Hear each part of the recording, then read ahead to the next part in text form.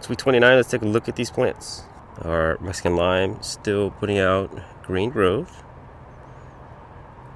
Kind of hardening off a little bit. Yeah, maybe a little bit more leaf minors here. But some growth is still unaffected. It's right there. Blueberry is still growing. Oh, this thing's getting pretty big actually. Around the top. Almost 4 feet tall now. Last year our blueberries didn't go dormant, so it would be interesting to see if these don't either. But yeah, it's still growing. The Jan Boyce is putting out a lot more vertical growth as well. Every week I say I'm going to up-pot it, and I just get too lazy. I mean, it's still okay. You know, it's not suffering yet. And it's still growing. Even this flush here is still looking good. I should up-pot it. And the unknown Pastiliere. I believe their wasp is gone. But it's still putting out fruit. It's interesting. If I had a better variety, I would have had a much better harvest. Or if I had a variety that didn't need, like the wasp, didn't need pollination. But I still get a lot of fruit from my other figs. Maybe somewhere more inland, or somewhere with more male Smyrna figs. That's week 29 for our trees. So let's take a look at the jujubes, because I know somebody wants an update on those. All right, first one is Shanxi, starting to go into dormancy. I'm out of fruit on here, and most of them were gotten by pests who also damaged my tree, so that's not the best situation, but it's okay. You can see the leaves are turning yellow. It shakes them all. Chico is already gone dormant, you know. All the foliage just dropped off. And maybe this is why it was yellow so early on. Hard to say. But Chico fruit was good. I enjoyed it. It was a little bit different than Li or Shanxi Li. It has that little bit of that tart taste, but they're significantly smaller. This is a normal Li in a 5-gallon, and didn't get much fruit on this.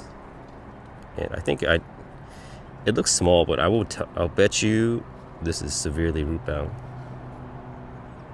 because the other ones were very root bound as well. Black seed did not grow vertically at all. I put it in a 5-gallon from a 2-gallon, and I think it's done for the year. I think I'll cut it back to here, up down here, and see if that encourages more vertical growth. Because you know, I was thinking last year when I got it that the tip did break off, and I think that's what caused it to only grow laterally. Because jujubes, you need to cut off the tip, and you need to cut off the secondary or the other main side branch. Cut that back too, so that it will grow vertically. Because one cut up top stops the growth, and the second one will cause it to grow vertically again. It's really weird. All right, next is Tiger Tooth. I got from a man in Florida, and this has been putting out fruit all year, like this you can see, but I have not ate one edible fruit off of it. So I'm not sure what the deal is. Maybe because I keep up-potting it. Because this started in a 1-gallon, and now it's in a 15. So this has been growing crazy fast, but it hasn't gone into dormancy. You see that? Still fruiting, but no more flowers at this point. And my last one is the GA 866. You know, I bagged this one early on, so the pest didn't get much fruit, and I've been getting basically all of it. So every day I would just come in and I'll open up the bag. I have a zipper right here,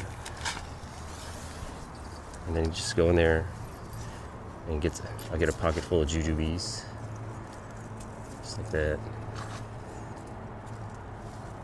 A lot of these are dry now.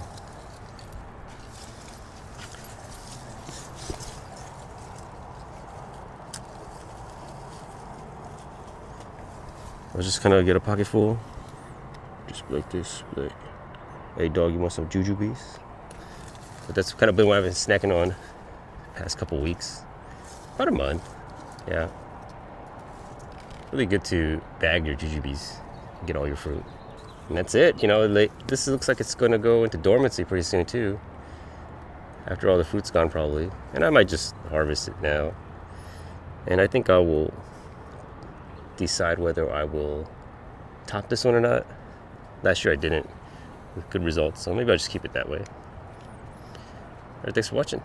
Rose gone wild, that's what they call me. I'm the man with a plan, growing naturally. From the dirt to the table, it's a beautiful sight. Yeah, Rose gone wild, we're living it right.